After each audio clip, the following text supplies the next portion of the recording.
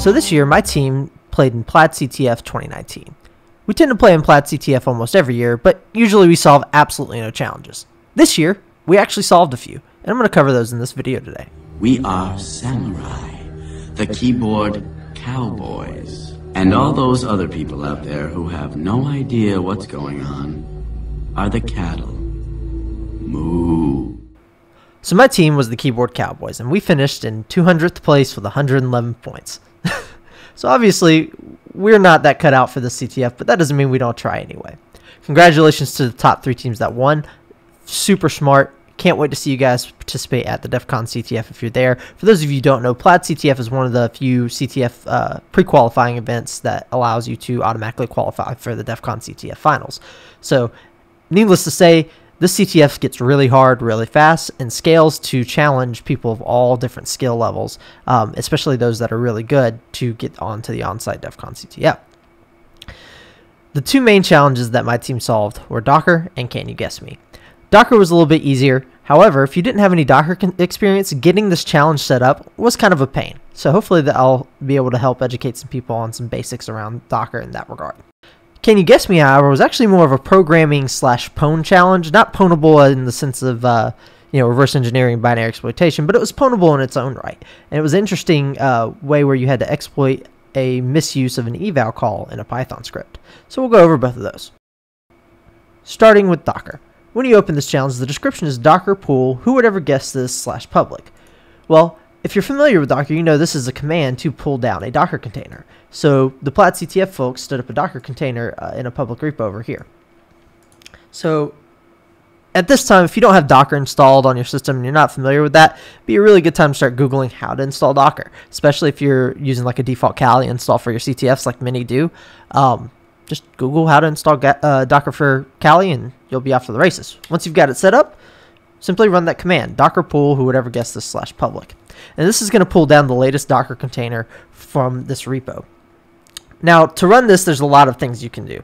You can either create a new container from the image, or you can run it straight from the image itself, which is actually what we're going to do. So if we run docker images, it'll list our images for us.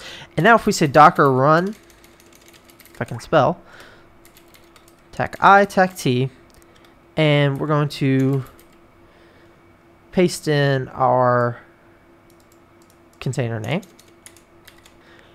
Now, if we were to run this command as it is, it would actually just start our Docker container. However, we're running it in interactive mode. That's what that -i stands for. And we're wanting to execute a specific command. So if we run this with the string -i afterwards, we'll drop into a bash shell inside of this container so we can explore around.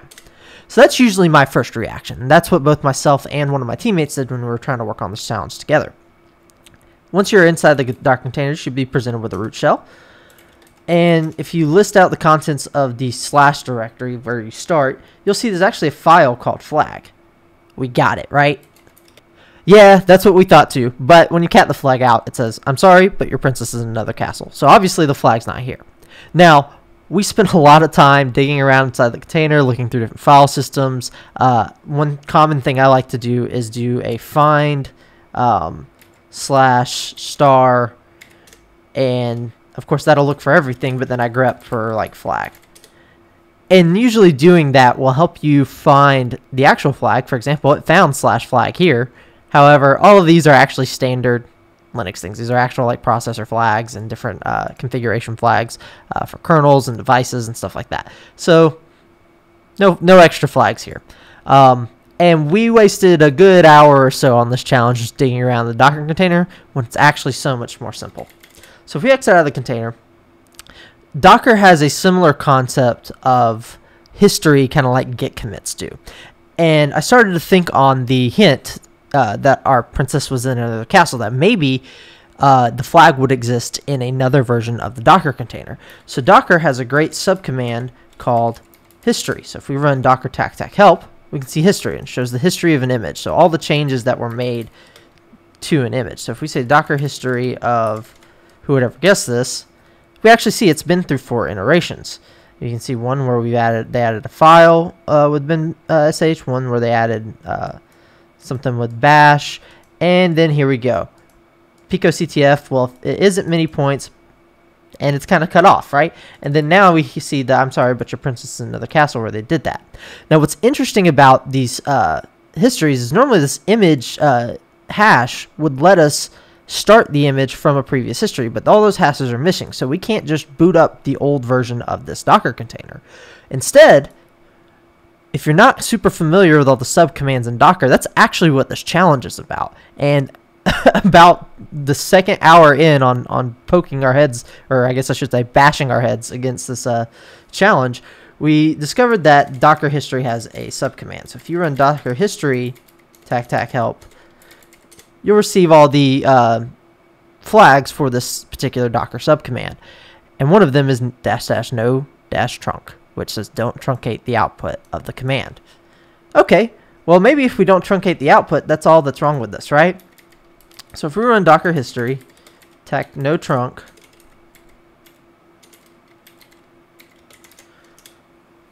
yep, that's exactly what the problem was. Super trivial, but they throw you for a loop by having you pull down the Docker container. But all this really is to kind of teach you some container forensics, I guess, a little bit, and then also just teach you a little bit about Docker subcommands themselves.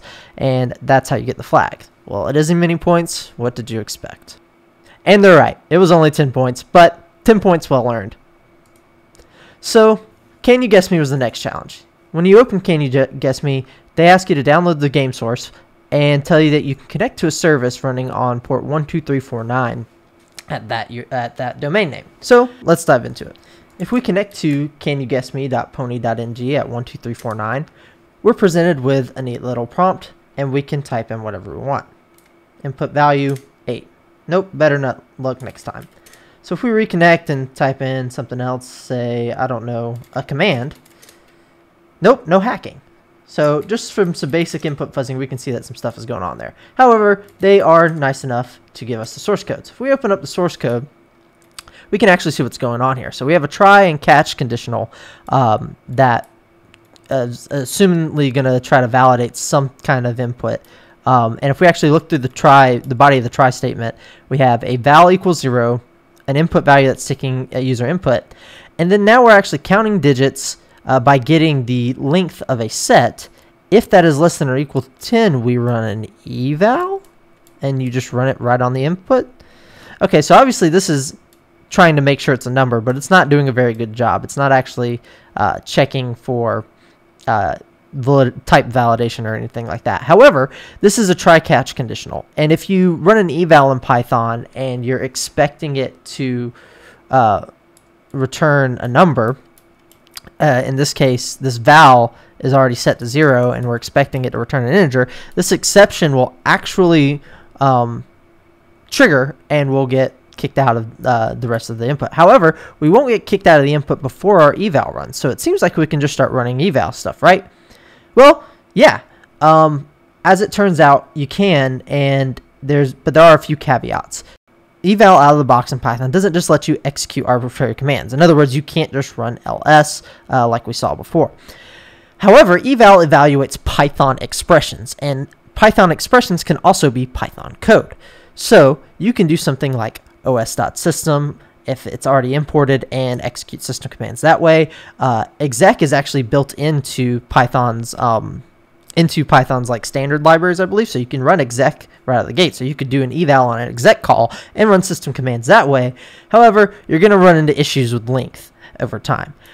Now, what's interesting about the set command, now as you can see here, this count digits equals the length of the set of input. Now, Python's set actually extracts your input and creates a set. Now, for those of you who are familiar with some basic set theory, what this means is that it's going to take all the common characters and put them into a common set. So if you had an exec, if the parameters you pass to your input was exec, you would get a set of e, x, c, open parenth, close parenth.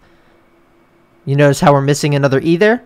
Yeah, well, that's because e's already in the set. It doesn't need another e to account for, even though we input 2 e's. So even though the full character count of our exec is 6, we only have 5 characters, which actually would bypass our count digits, in theory. However, we look a little bit closer at this import up here. We have a standard from sys import exit, and that's where we're calling our exit call. But then we also have this custom library from secret, import secret value for password, the flag, and exec. That's interesting. We're importing a different exec. Okay, so let's try to connect to the service here. And let's execute exec. We get a troll face and nope, no hacking. But as you can see, that did work. Even though we hit this accept conditional on the try catch, it still actually did execute exec. The problem is we've overridden exec, so it's not the normal exec value. And we can actually test that by running a version of this command on our own here. So I'm just going to make a few modifications. We're going to have to get rid of this import statement, because secret's not actually a thing on our side of the house. And we're also going to have to get rid of this secret val for password. And we're going to make it, you know, something like leet and print flag. You got the flag. And we're just doing this because we don't actually have those secret values or those flags, right? So we're going to write that. And then we're actually going to run our custom version of this script here. So it's actually Python 3. And can you guess me? Pi. Now, if we enter exec on our systems, it gives us a nope, no hacking. But if we run just like an exec on the eval, it says nope, better not look next time. But as you can see, it doesn't cause us any real issues here. And if we drop into a Python interpreter and run exec, we can see we need at least one argument. So it actually caused an error. So if we exit here, run our thing again, and then say exec ls, we still get a nope, no hacking. But that's very different from the output that we see when we connect to the service, right? And if we were to input our secret value of 1337, we would get a different, we would of course get the flag, but we don't know what the secret value is. So we know exec's being funny, but it could just be because we're breaking character limits. In fact, if I say print hello, this won't work because I know we should be going over 10 characters. However, if I do this again and I say print, 12, we actually did print 12. So it actually executed our print in our eval. So let's connect to that service and see if we get the same kind of response. And we do. So now we can start playing around with other functions. So we know exec doesn't work because they've essentially overrode it. And we can't execute system commands easily because of the length restriction. However, there are some other commands that we can run. So actually, a teammate of mine found out that you could execute print successfully when connecting to that service. So the next thing I did was actually Google get info about commands in Python. And I found this little wiki page for Python programming self-help. And there's actually a couple of different programs that will help you do stuff. So I started with dir, even though, and which was weird enough because I skipped help, and you'll see why that's silly here soon. But I started with dir and then eventually got to help. So if you run dir, you actually get a list of attributes in that are being made use of in the current context of the program. So if we try to execute dir on its own, we get a note better luck next time. But if we actually print out dir, which is what we figured out that we had to start doing, print would actually give us our output back. So it wasn't just returning our standard out. So we actually have to print the result, or the returned object of the function. In this case, dir is going to return a list. And when you do that, it actually works. And you can see here's all of the variables and built-in functions and things that we have access to. So we've got val, secret value for password, input, flag, exit, etc. So now you're thinking, oh, well, if you can just run print, why not just print the values of like flag? Well, it catches you there. And if we try to print the value of secret value for password, this is actually just going to be too many characters, which is why we can't do it. But we can try. And that didn't work either. But we can see that this would actually work in theory if we print val, which we do have access to. It says, nope, better luck next time. But we can actually go look at our source code here and see that val is indeed 0 when it's initialized. And it was 0 at the time of us printing that statement. Okay, so we got dir. The next thing I did was just to get information about functions. So if we know that we have access to exec and flag and input, secret value for password, we can run help on those and see if there's actually any information. So if you run help on exec, it just says that it's help on function exec module and secret. Tells us that it takes an args and KW args, which doesn't give us a whole lot of information. But if we maybe say print help on flag, maybe flag is a function of some sort. Oops, sorry. Not print help on flag. If we say help on flag, we get a no Python documentation found for, oh, so, you were able to golf it down. Here, have a flag. So this appears to be a result of, even though there's no a formal documentation or doc string for the function, the result of that is that whatever the name of this function was or the name of this variable was, instead gives us the output of it, since there was no formal doc string. So this was actually the value of the flag. That took a little bit of poking around, but I really enjoyed that challenge because it provided some constraints that made you look up some internal functions of Python to just explore around. Now, there's obviously other ways, such as I think globals and locals, which are commands which should give you values of global and local variables, but you'll find that those actually didn't work on this challenge. So help was just learning about the help function, and reading doc strings was just the key to poking around this challenge, just really obscure random things. And that's what I love about CTFs, is it makes you dive down rabbit holes that you wouldn't have normally dove down otherwise. So that got us to another 100 points, bringing us to our total of 111 points for the entire thing, and we never solved anything else. We played a lot around with S-Plaid Cypress, S-Plaid Birch, Potent Quotables, Space Saver, Are You Sad? We got some great guys on our team that are really good at crypto and forensics and stuff like that, but we just weren't able to compete with the best this year. So we're going to keep trying, keep training, and moving along.